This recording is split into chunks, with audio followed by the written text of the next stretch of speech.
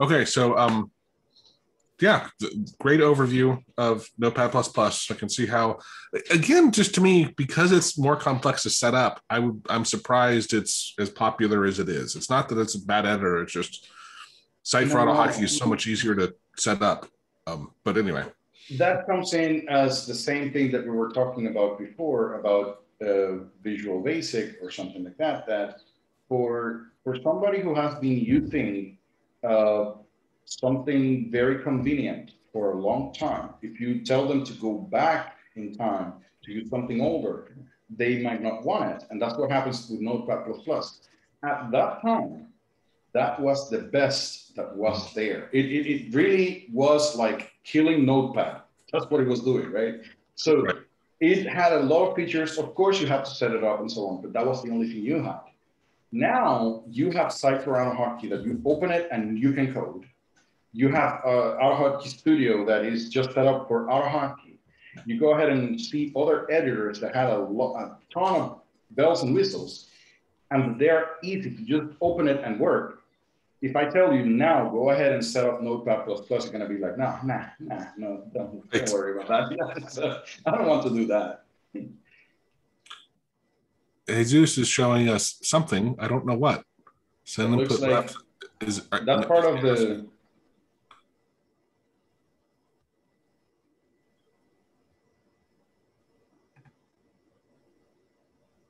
No, so you are talking, I'm sorry. This looks like the code on the other, I'm not sure, yeah, so this looks like the code right about here. So he's talking about this part here. Now, yes, he might be a little bit confused of what I'm doing here. But no, that's not the part of the code that actually copies the code. That is part of the code that I use for kind of making a decision. I have to figure out whether the caret is in the middle of the word, at the end of the word, or the beginning of the word. So my solution to that was, wherever you are, I just shift left a little bit, copy, and see what is in there. I want to see if it is a space, a blank line, or a letter. If it is a letter, I would assume that there's a word to the left. If there is a word to the left, I'm going to do something there. So if there are no words to the left, if there's no part, if I'm not at the beginning of it, then I would do something very specific. So that's what decides whether I just move the caret to the beginning of the word, or I just go ahead, if I'm at the beginning of the word, don't move anywhere, just go ahead and select the word.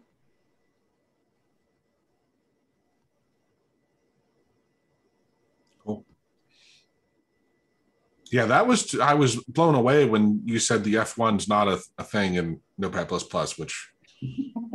Right. Yeah, no, the F1 Notepad++ gives you the help for Notepad++. That's what it does. Yeah. I can't imagine learning AutoHotkey without having that help file super handy. Right? But then again, now here's the deal. So in your editors like this one, if you put message box, it would just give you some kind of like information. And even this one is very bad because, for example, if you have another language like C++ or something like that, if you use, let's go ahead and use C++. There is kind of like, no, that's not what I want. Let me see, STD, yeah, for example, oh, it's not yet, oh, I don't have the suggestions installed. So whenever you have the language, so if you have the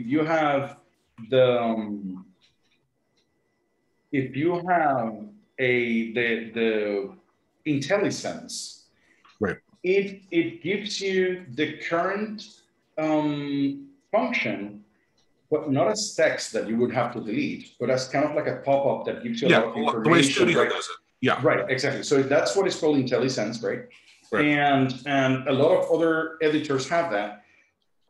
But in Notepad++, you have to enable that and you have to actually create the file for it, which is kind of like a lot of work. And can you switch back to Notepad++? Because the other one, which I didn't look at, but I'm guessing it doesn't, is does it show you inside a function which parameter you're on?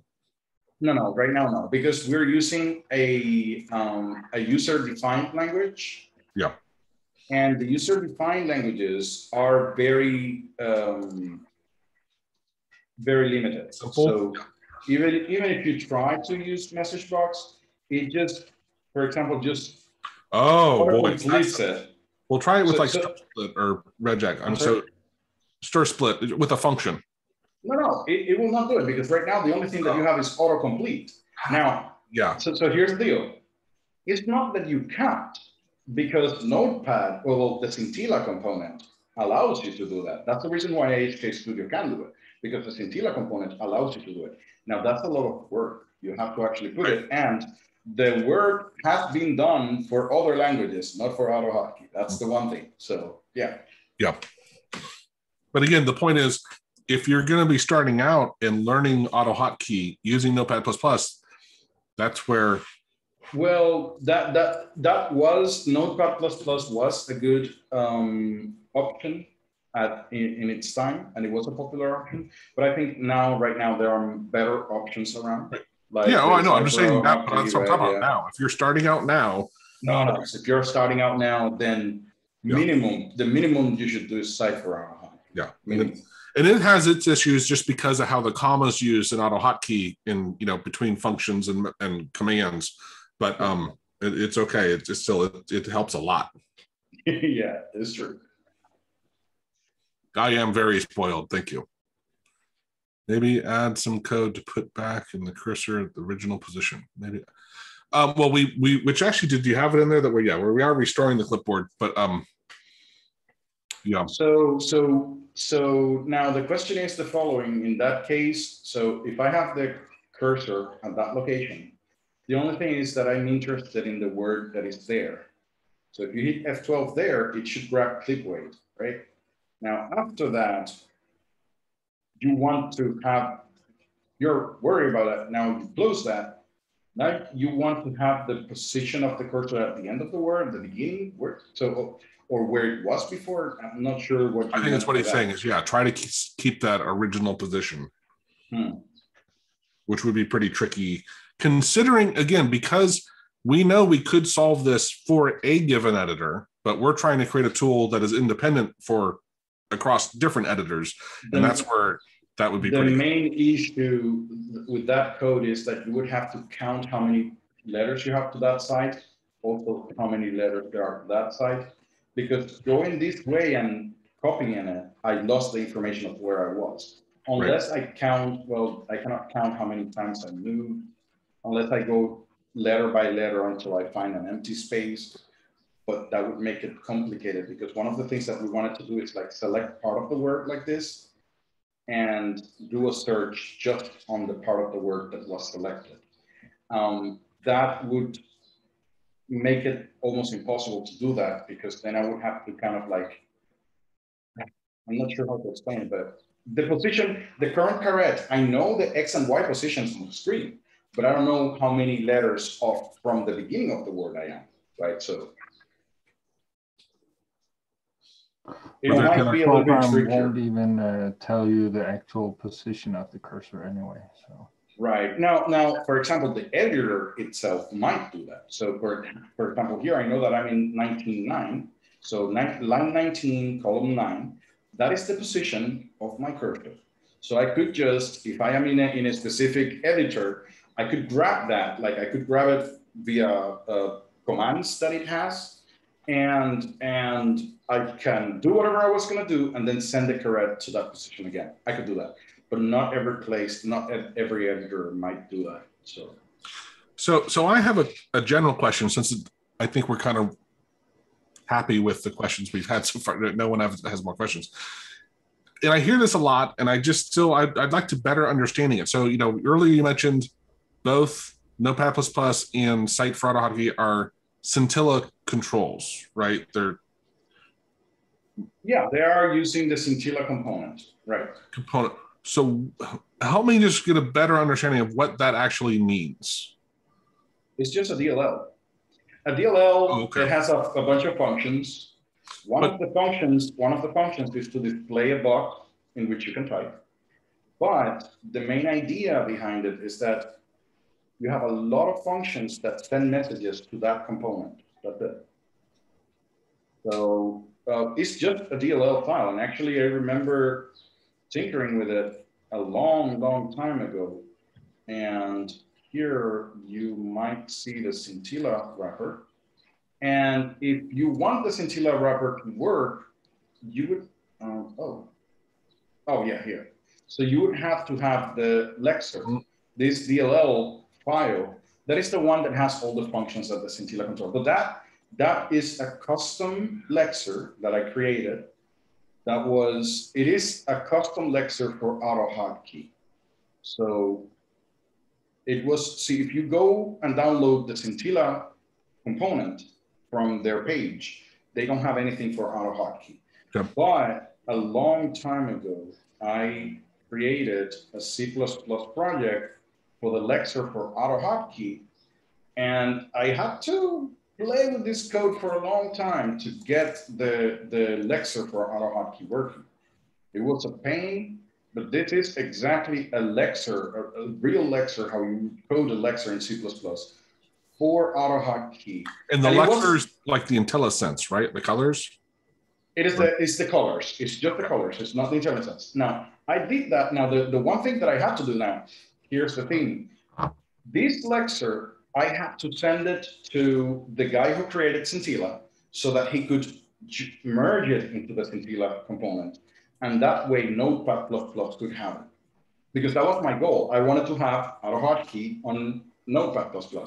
But by the time I finished it, by the time it was done, they already had a different new way of creating modules with Lexers. So I would have to trash all that and restart it again. So I decided, like, yeah, it's good. I used it for what I needed as well, which was the tool that I created, right? So I needed AutoHotkey syntax highlighting for my tool, and that Lexer does that. So I'm happy with it. And then in Cite for AutoHotkey, and well, just in Cite in general, sorry, it uses like Lua, which is another programming language, right, for doing some things, correct? Yes. You know? Yes. Now, does Notepad++ do that, or is that completely independent? No. This is independent. This Notepad++ is written in C++, actually. Okay. So they don't use Lua, as far as I understand. So basically, yeah, the concept of the Lexer is just a library of functions that decide what color they're going to put a specific letter depending on the context, right? And that Lexer is independent of the component, the scintilla component, okay? And that's the reason why you can have like a Lexer for one language, but you don't have it for another, because they're independent and they work completely independent from each other. Now, the scintilla component has those Lexers already included in their main file. And whenever you use the scintilla component, you have access to all those Lexers automatically. That's what happens. Cool. All right, anybody have, now, maybe we're done with Notepad++. Does anyone have any other questions about Notepad++? And if not, do they have any other code they want to demonstrate or need help on, or, you know, we're always here to, happy to help. I have some code. Okay, Dimitri. Why don't you go ahead and, yeah, let's see it. Okay, good evening, everyone, or good afternoon.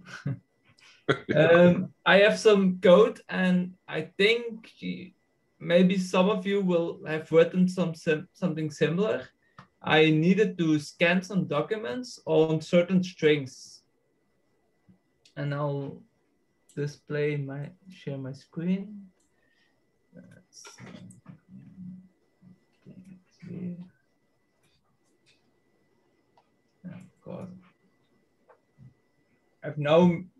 I'm just working on it, so it's work in progress. And actually, what he does is scanning. Are you sharing your screen? We're not seeing. There we go. Are you seeing my screen now? Yes. Okay. I'm actually scanning a folder on documents of Word.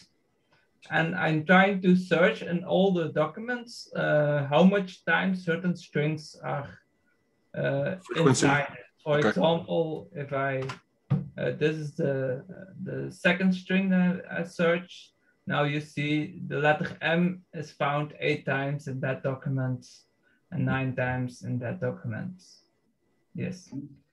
I also have another QI that actually dissects the text more.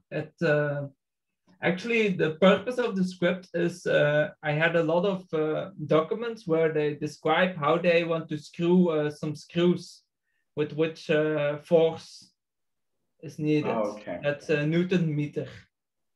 And we needed to collect that data.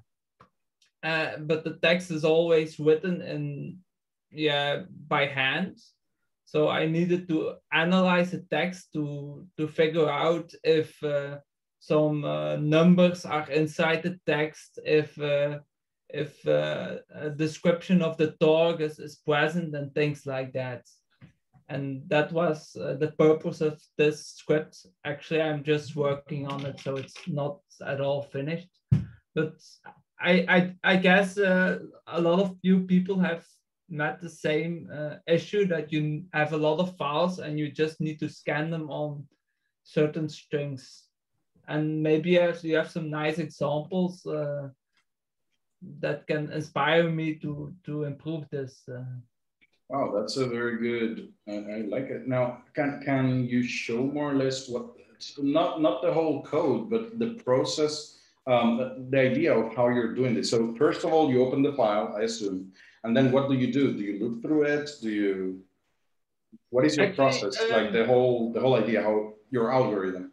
My idea is I use the WordCom to open the document. I had this idea to also use that for PDFs, but I'll see if it works well. And if I have the content, I will also save it on a text file. So if I run the script again, it doesn't need to open Word again. So it's a little bit faster. Yeah. And I can show you some of my scripts.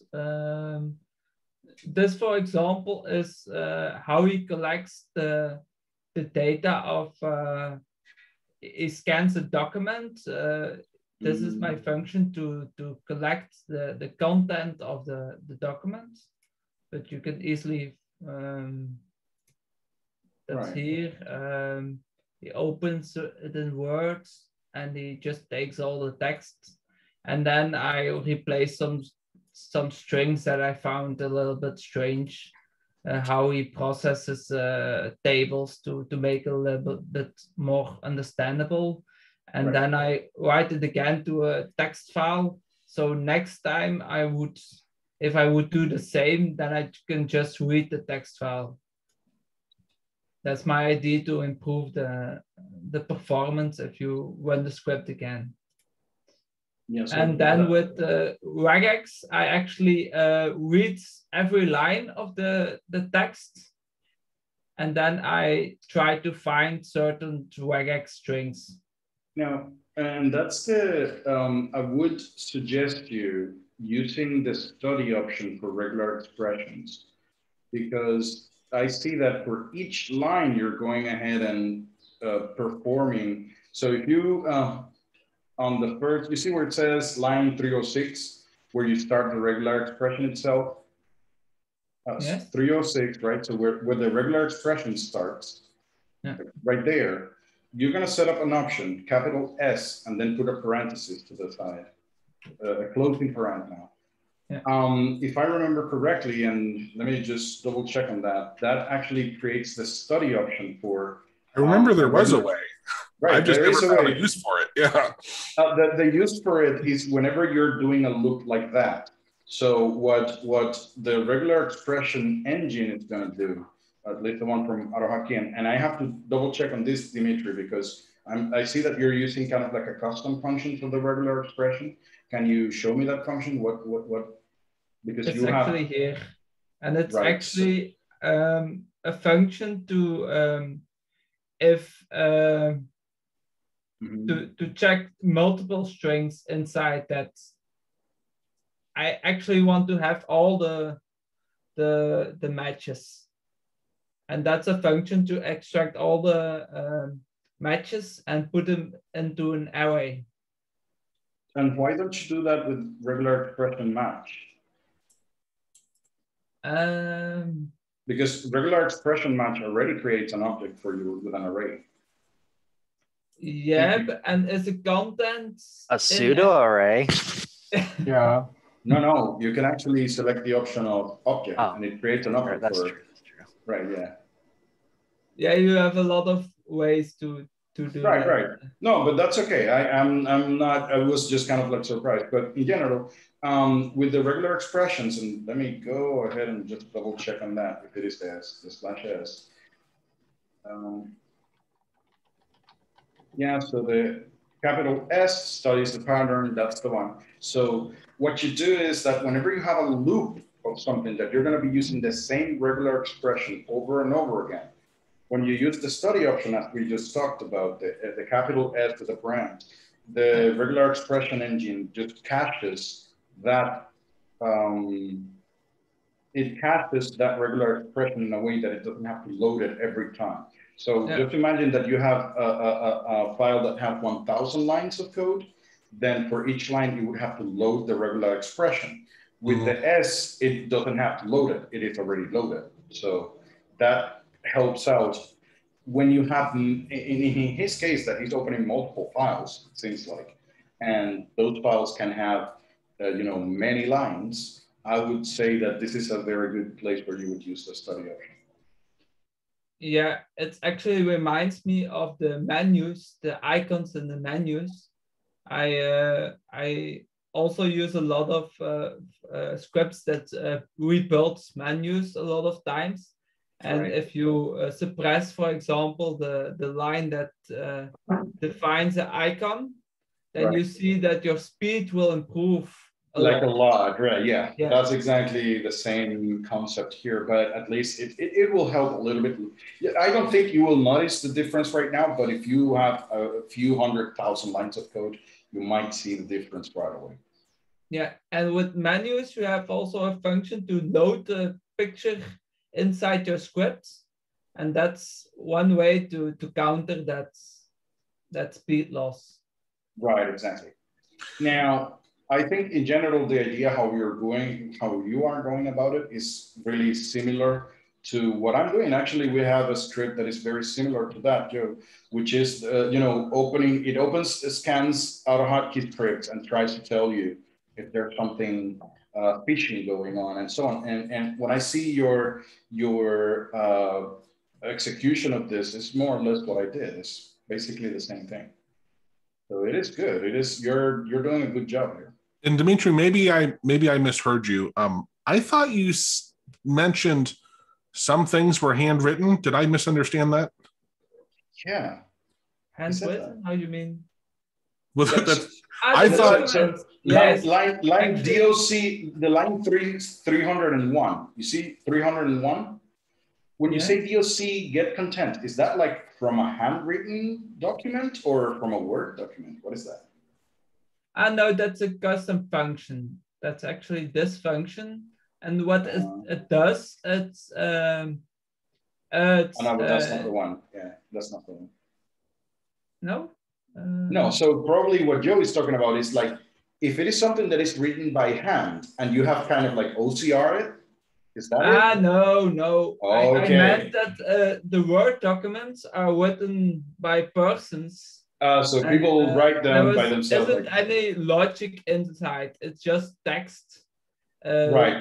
So it's you actually. I'm searching if I find a string. I'm searching for several possible strings that could indicate that the information is there. And another nice feature that I have is you can also open that document and go to the certain line. Oh, look at that. That's happens on perfect. the other side of my screen now. But it actually jumps the cursor into that line, right? Yeah, because that's awesome. I was thinking it's nice to scan the document and to collect the data. but I always first doubt my scripts, and I prefer that my users check it by hand. And if they notice that it always works perfect, then you can become lazy and say, yeah, the script works, so let's trust it. And even if there are errors, then we accept those errors because the speed win is greater. No, but that's excellent. I really like it. It's very good concept. Now the way how you're opening those Word files, are you using like a COM object for it? Yes, of course. Right, exactly. I'll see. I think I've written a function for it. I liked how you said you were kind of as possible saving that file as raw text so that you don't have to, use COM to reread the Word documents every single time your query changes. An even more complex solution might be to, remember when they were last read and, update as necessary. Well, I'd consider throwing it in a database and then having That's what I would do, right? Yeah. Into a database. That would be like the optimal solution. Like you would have that information. It saves a lot of space. The queries are lightning fast. Yeah. Right. Yeah. Yeah, but that's of course ideal, but I don't know if all his users want to set up SQL or whatever. No, you don't have to do that. No, you don't have to do that. It's the script itself. It would have the SQLite database for itself. But that's it. Okay. The user doesn't even know that there's a database in there. Yeah, that's true. In my case, I'm talking about maybe 20 documents at a time that it will scan. And I don't know the size of the documents, and the documents will be always different. But I will collect that data, which documents I need to search. And there is actually still one flaw in my code. I also need to add the creation date of the documents together with the text to see if the document has changed, of course. Wouldn't that be like the modification date? Well, yeah, you could.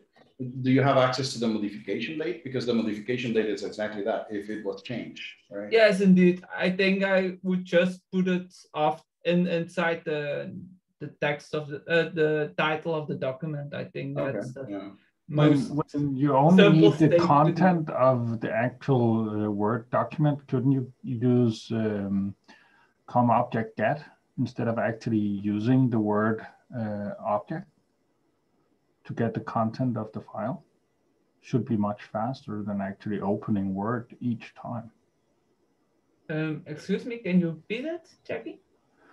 Yeah, COM object get, which is a function that is in AutoHotkey and in COM. You can get the content of a Word file instead of actually opening the entire Word program each time to load in the content. So it should be a good bit faster than actually loading Word completely.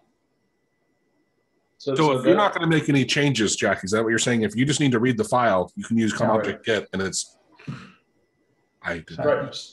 So, but that's my question, because, for example, as I understand it, is that he says that he's using a COM object, right? So now, when he uses the COM object, does Word has to be open? I don't think so. No, but he does create the Word object. Yeah, I see it. And then he loads the document, and then he opens it. Right. And then he grabs the content. Right. But in your case, you just say like COM object get, and it just straight up like jumps all this directly to just getting the text. Yeah, I remember it doing it back in the day. Like you'd say, huge, man. That's awesome. COM object get file destination, and then you would have the Word object. Go. Yeah, there you passed it. You're down below flags, zero flags, right here. Object get, and then just a file path. Then yeah, and then you'd actually get content text like this. Yeah, most likely, yeah. It's a long time since I used it, but yeah. But wouldn't it also automatically open a new Word process? No, it shouldn't. I think actually it's kind of funny because it's what Isaiah was saying earlier. It's not opening Word. It's leveraging the DLL or the COM object or both. It's right, directly to drive instead directly of open it, right? No. Might be. I have never actually worked with those yet, so I have not worked with COM object yet. Try and test it. And I do usually connect to them or create them, but I have never used the active or get one. Okay, I'll delete some files Mm. and rerun it. No, this is different. Oh. And yeah, damn it, it worked. That's amazing, Jackie. That's awesome. And what about the speeds? It's actually very fast. It would be faster, of course, because you don't. First of all, you're not opening a new instance on each read. But this is the interesting thing. Hold on. This is interesting because I'm just checking on the how do I say it is on the help file, and from the information, I wouldn't have guessed that you could do that. So basically, I wouldn't have guessed what you just did, that I could pass a file to it and that it automatically reads which COM object it's gonna be. Like, I didn't know that. I don't remember where I got it from, but someone on the forum has posted it at some point, and I've just used it. That's interesting. That's interesting, for real. Because it just says, like, returns a reference to an object provided by a COM component. That's all it says, like, that's all.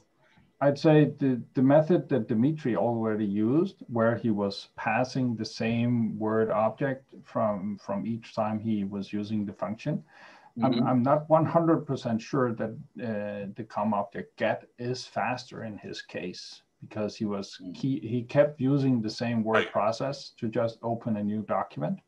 But it's to be sure you'd need to do a benchmark or something. Right. Okay. I get it. Yeah. But in general, I do know that it gets reads of a lot of reads that he was doing before, but yeah. Yeah. In my case, if you're talking about 20 documents, it's not really. But I think with this code, you will probably also not get a pop-up.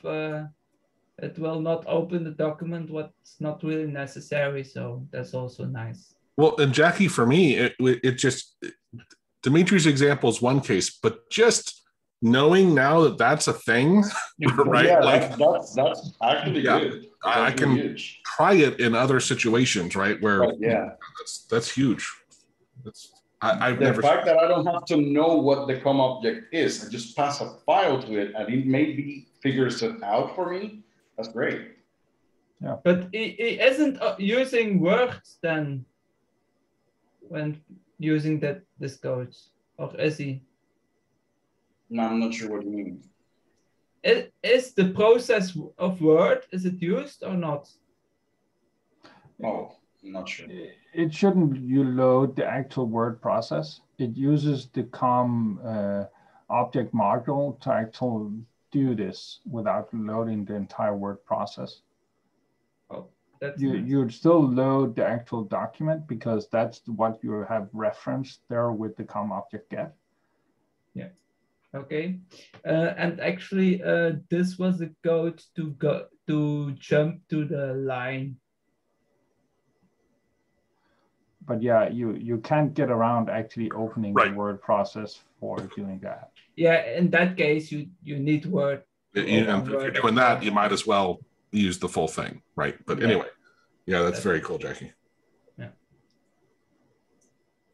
But actually, do you guys have some similar programs? Because I was thinking a lot of how I should visualize it. For me, it's not really an issue more. Actually, I'm at the point that I need time to program something, and I need to know what my actually coding is one thing, but how to make it figuring nice, out visual. the algorithm. Yes, and what do you actually need as an output is I find very important. The same with how you interact with the user. Do you use menus or hotkeys or those are very the things, important. It is very good. Actually, those things are what define whether a program is going to be good. It doesn't matter what the program actually does. It can do it very good, but if the user finds that it's difficult to work with it, like they might not like it. And you were saying about something that we had similar. Yeah, what I have is a little bit similar, but in a stretched sense. But this is a great audience to show it to anyway, Isaiah. Yeah, okay, show it because it's something we were working. So we work, by the way, FYI, we have a free AutoHotkey Udemy course coming out. It's on like FAQs about AutoHotkey and things kind of wish you knew before you get started with it, and some good intro stuff, right? And one of the things on my bucket list was like, a question that always comes up is AutoHotkey safe, right? And we're like, well, the executable's safe, but depending what script you get, right? Who knows? So we started working on this script. Right, and this little script is, I just do basically two things. Either we create an outline of the script, and all of those two versions of what I'm doing, they are actually already out there. There's some people who have done something similar to this. I just kind of like condense it into something a little bit more small. So I just have two functions. One of them is just creating an outline of the script, and the other one is going ahead and checking some particular keywords. So if we go ahead and run it, I just got a small GUI that we're going to be opening it up, and I could select any AutoHotkey script. The beauty of it is that it's going to try to grab the include files as well. So if a file like this one, my AutoHotkey toolkit, it has 4,000 lines, and it has several other include files, and I just want to know, is that thing safe for me to run in my computer? Well, what we created is kind of like a little scanner, kind of like something like the beginning of an antivirus. We're just joking about that, like the beginning of an antivirus. So on the left side, we have kind of like the outline of the program, which tells you more or less which files it includes, which functions it defines, and so on, which might be a good reference of some things that might be going on, right? And the same as with the labels and stuff like that, right? On the right side, this is kind of like completely subjective, and we're gonna maybe later on kind of like modulate it a little bit better. But we're taking a look at several keywords that we might consider kind of like not dangerous, but you should take a look at that. So if a script, whatever you're gonna run, is executing code, and this is supposedly the VBS script, you might want to take a look at that. Why is an AutoHotkey script trying to run Visual Basic code? So I would like to see what is going on. Now, even though it detected the keyword, it might not be that the script is doing that. So I give you a little bit of context. And the context here, as I can see, is actually setting some variables. And it seems to be that one of the variables has the word VBS script in it. So I don't care about that. Now, if the script is writing to a registry, like modifying the Windows registry, you might also want to take a look at that. Now, what it does is that it tells you which file here. So the one that we opened was the AutoHotkey toolkit. But as I mentioned, it actually includes other files. One of those files that it included is modifying the Windows registry. So I would like to take a look at that. So what I could do, just go ahead and open, and I know that that one is in a library file that I just happen to be that is the script object here. And it says line 329. So I can just go ahead and open, I'm sorry. Let's go ahead and open that here. Let's just jump to line 329. Now, what I see in this script is that I have this function that is called auto start, that is writing to my run key on my Windows registry. Maybe I don't want to do that. I don't want that. So I don't want to run a script that does that. But I'm seeing that that function is kind of like conditional. It has some options and so on. I could just go ahead and delete that code before I run it. I could just comment out that code if I want. So this little script, what it does, it grabs, so let me go ahead and reopen that again. So it opens up my, it kind of like scans the file. And if you have a script of 4,000 lines, it drops it down to 294 that are of interest. As of now, I don't see anything wrong with it. In my case, I would run it. I would check other things like this thing. There are some of them that are modifying the memory. That means that it's using Notepad, and that might be a security issue for some people. That's why we label it as high severity. If there is a risk, that might be something that is risky because they could modify your memory to try to execute code in your computer, right? So those kind of things. Again, if it is executing code, I see that I'm using the run command in some cases, but I take a look at what is being run. So look at that, the update.bad and so on. So I have a quick way to figure out whether the script is doing something weird or not. And I categorize it by severity. Again, there are two things. This is completely subjective, I'm sorry. So for me, a DLL call might not be as bad. I label as a 5. For you is something that might be like something that you do not want to run ever. If somebody wrote code that has a DLL call and so on. But again, those are potential risks. They are not that there are some things that are bad with the script. It's just things that, just in case you would want to just take a look at it. And this little script, it does exactly what you were doing, Dimitri. It goes ahead and opens files, right? And after it opens the file, it goes ahead and reads it line by line and decides what to do with each of them. So more or less, in my case, as the type of regular expressions that I'm using are very short, I don't have to use the study command. And basically, most of the regular expressions are if-else statements. So basically, only one of those gets executed.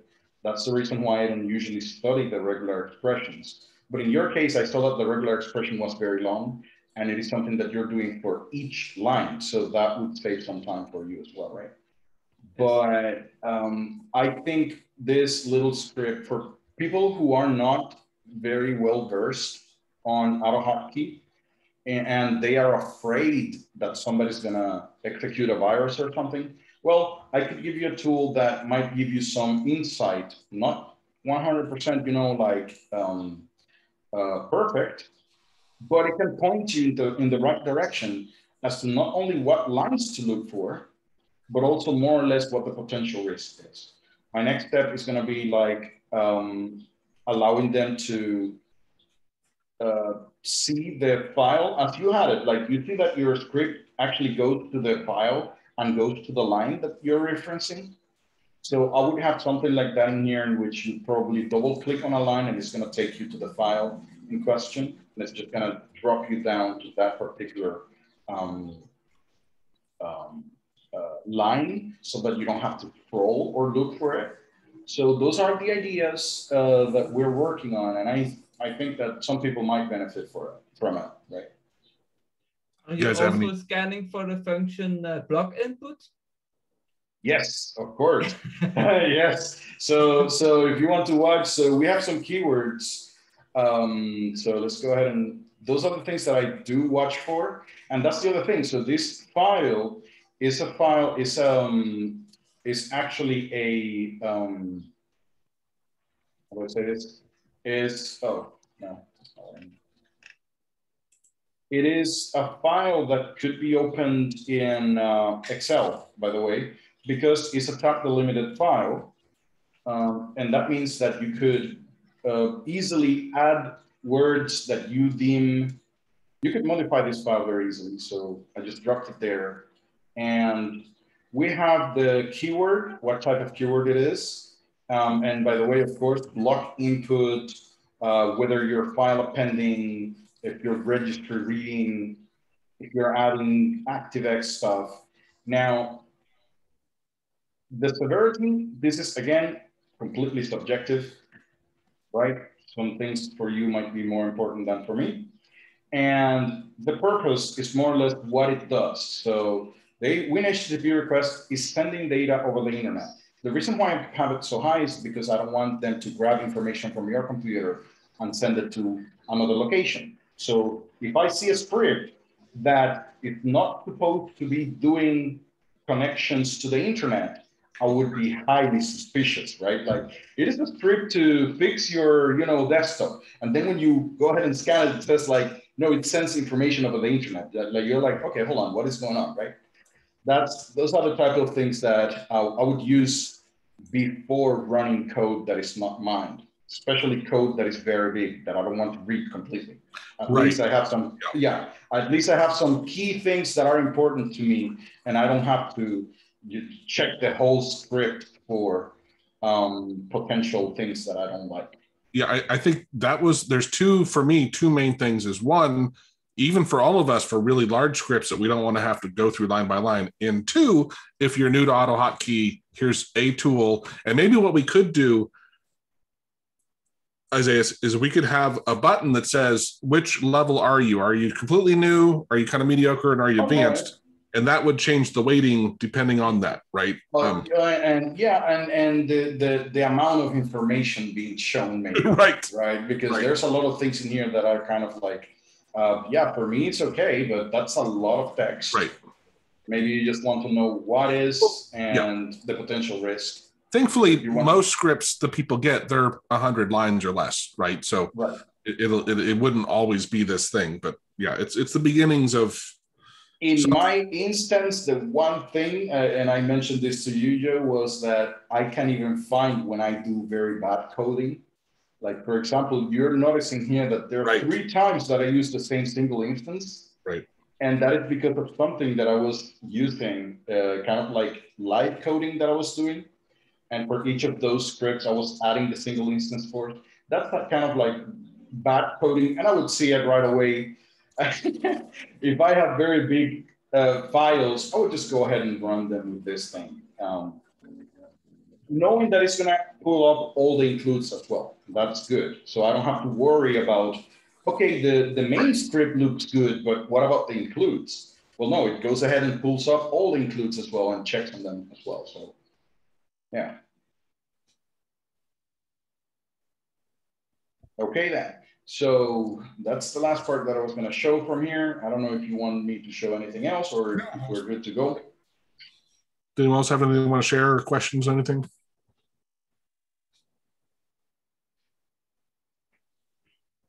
I was just looking here on the forum and actually found another method of getting the content of a Word file. Just because I know it's a stretch, but apparently someone here is renaming the file into a zip folder and then using the shell application and the namespace to copy the content of it into a Word file. Want to share your screen, Jackie? Yeah, sure.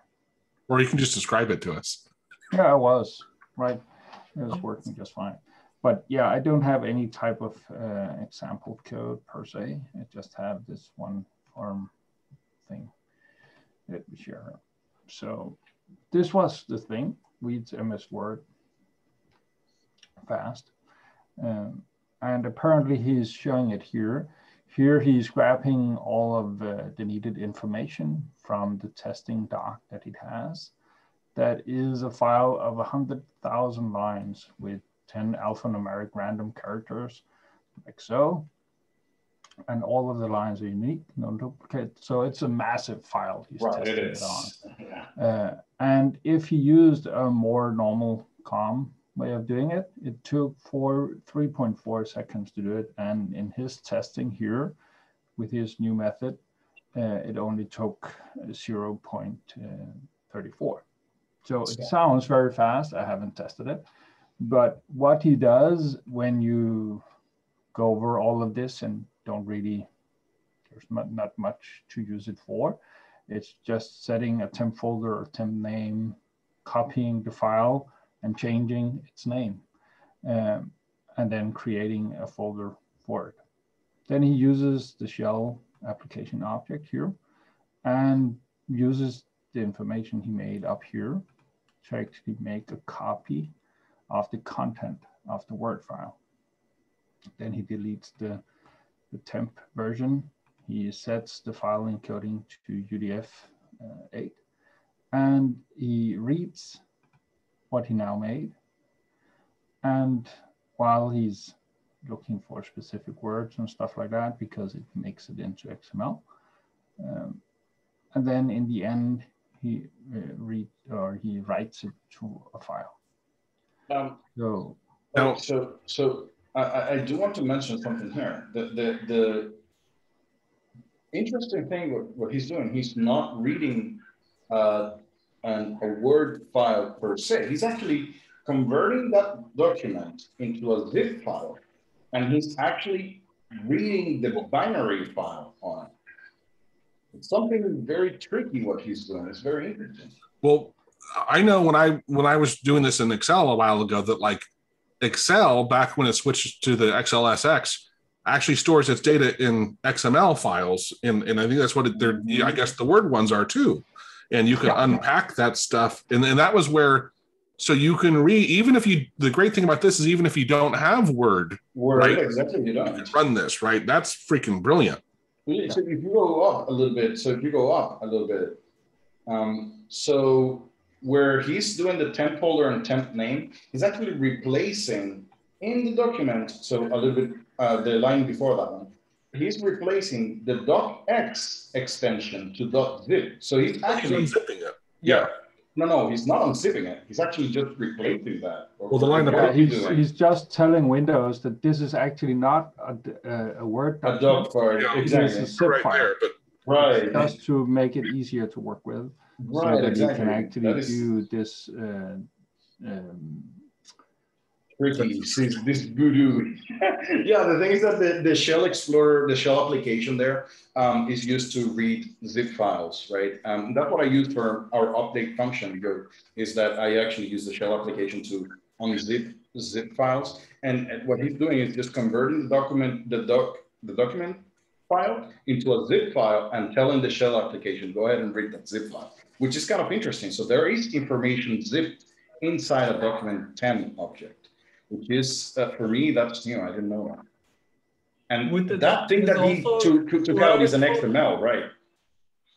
Would this also work in Excel documents? He hasn't put up an example here, but it might, is my best guess in this case. Right. Because you can probably convert the Excel file into an XML format in the same manner as this is done. And he is then using a loop here to actually extract all of the content of the XML file. But you could most likely do quite a lot of advanced stuff with the XML file as it is. Yeah.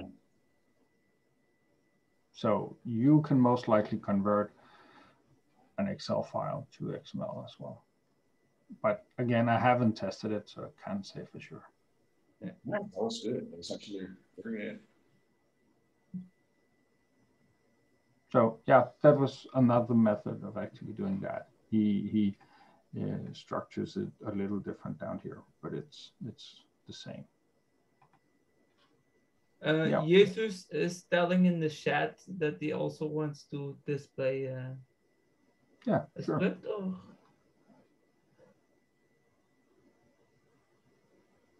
Hi, can you hear me? Yeah, now we can hear you. Okay. Hi, Isaias. Hi. I've been watching some YouTube videos, and I've seen your tool, the AutoHotkey toolkit. It is 10 years old. It is. I seen it last week. I like it very much because just for testing quick things without saving the file, it is good. Anyway, I would like to ask you something about this tool, because of course, when I write the first line, I need to run it, click on the run button. And if I edit it, I need to run again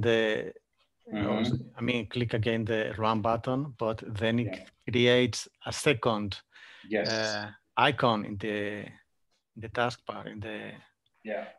Is there any way to well, not avoid it. The reason why you cannot really avoid it is because of the way how I create it. But there's two ways that you can work around it. So what I usually do is the scripts by themselves. So this is something that is not documented. The script by themselves, they whenever you run a script in here, they create certain kind of like safety measures, so that if you create something like an infinite loop like this, so this is an infinite loop, and usually if you block your whole computer and stuff, how do you stop this? And sometimes at that time, oh, I'm sorry, no, I'm not. I'm missing out. Yeah, you're missing out on something, right? Yeah. Hold on, give me a second.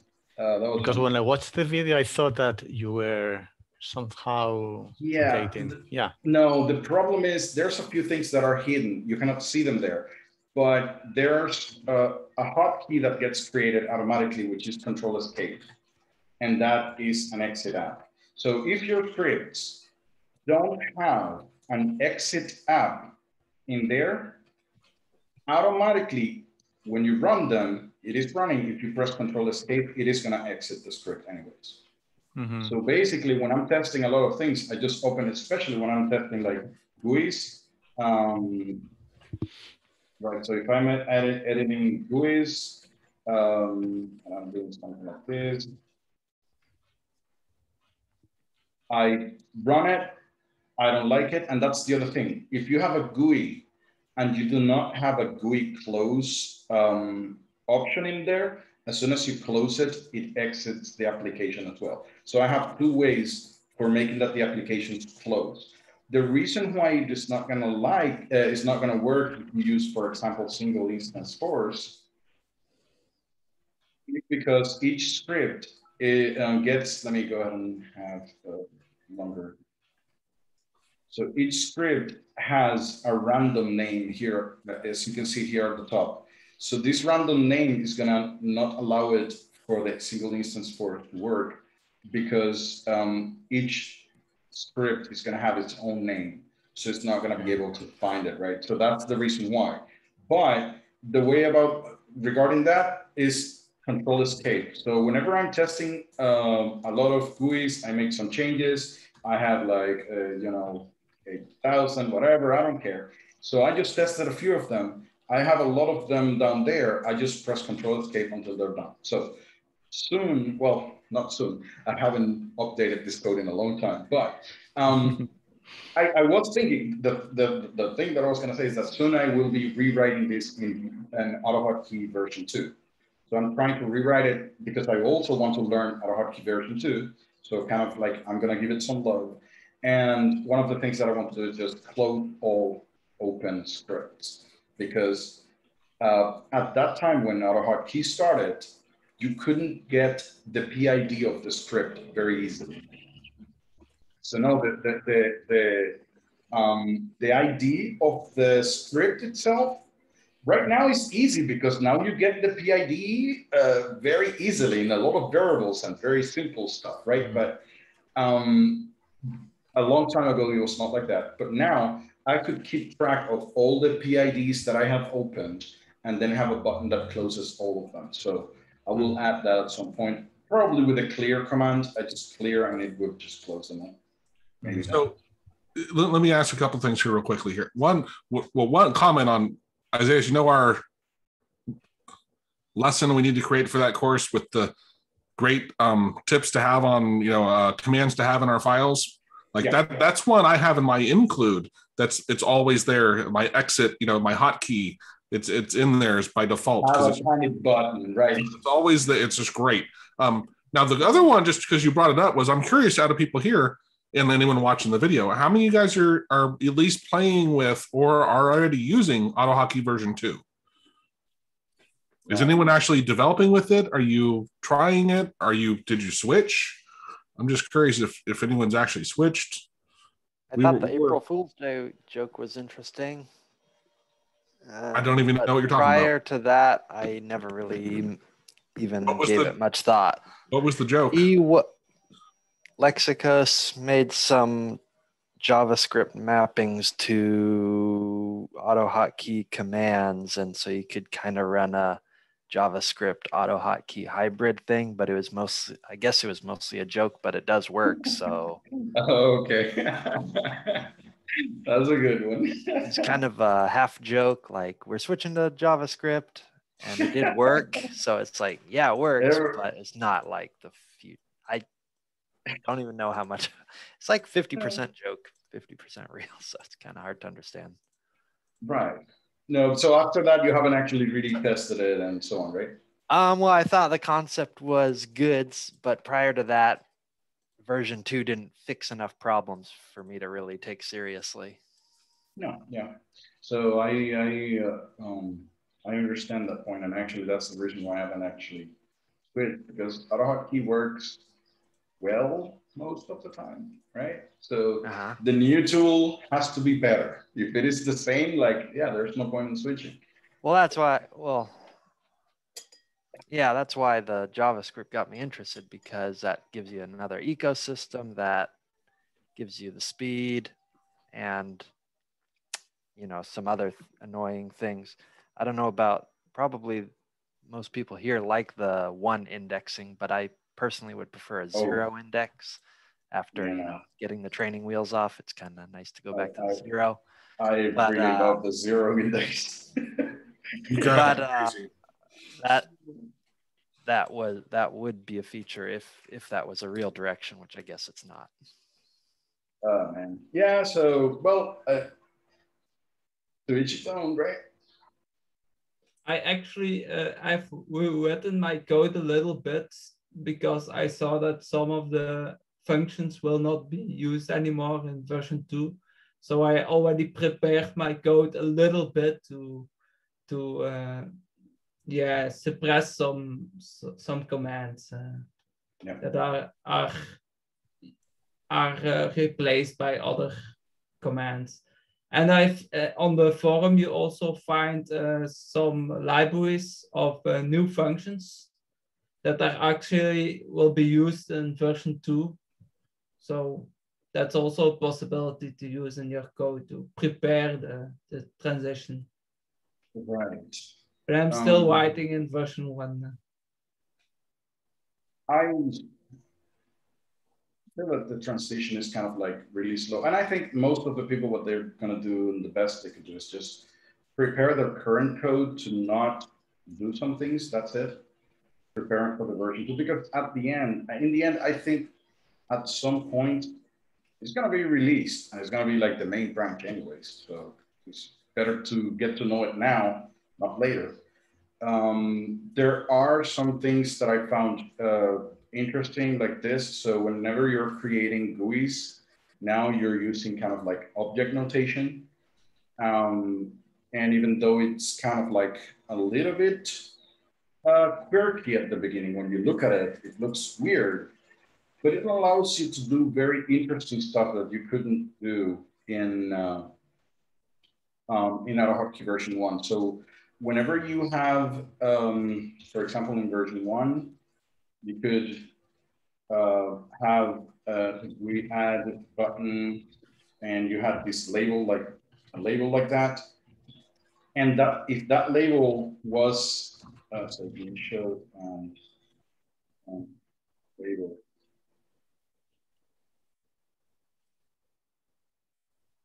So if you have this, sorry, if you have this as a function though, like this, you couldn't in AutoHotkey in an easy manner. This function, when it gets called, you cannot bind parameters to it, which is something that sometimes you just want to call the same function from different buttons with different parameters set to them. Okay, so that's kind of like a good thing that you might want to do. So one function that does more or less similar things, but with different parameters. And for each, yeah, go ahead. Well, correct me if I'm wrong. I mean, if you can't pass parameters, you're basically having a go sub, right? I mean, it's defeating the main purpose of not the main purpose, but again, but again, remember that this G label started as a label. It was a label, not a function. So then they added the functions, but then you cannot pass functions to it.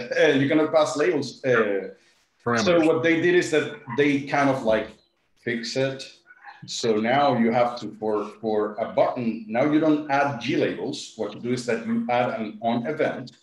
So that looks like a JavaScript thing. On the click event, which makes a little bit of sense. But now you could pass the function like this and bind parameters to it, which is good. So now when the function is called, there's a few things that get passed to it automatically. And I like that. For example, I wanted to pass the search that I did and the window, the main window that I created. So I wanted to pass those things to it whenever I call it, and that's good.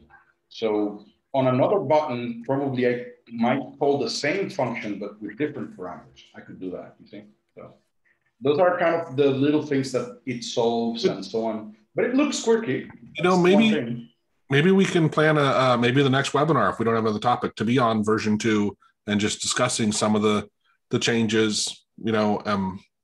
Well, if somebody has played more than me, that would be great, because I haven't really played with it. I have started like 2 scripts.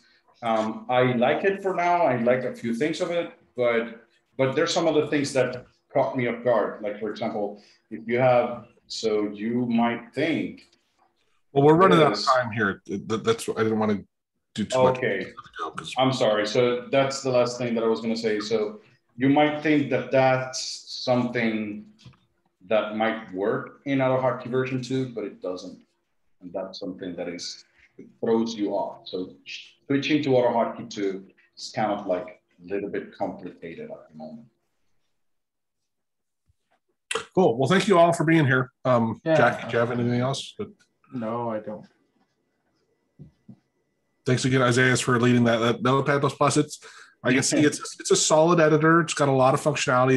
It's a bit dated, and it's still out there, right? It's still out there. So yeah. Cool. Well, thank you all. Thanks for being here. Yeah, absolutely. Bye. We'll see you soon. Bye.